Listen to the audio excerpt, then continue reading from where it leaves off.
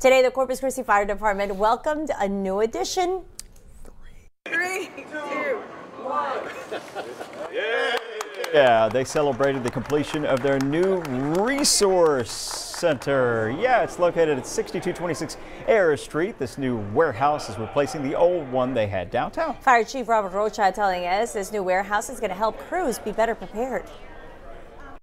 If there's an emergency or there's a disaster and we need to open more companies, I can use this equipment to staff more ambulances, more fire trucks during times of emergency. All right, Chief Rocha, that's great. Great to hear. This is just phase 1 of improving the Corpus Christi Fire Department.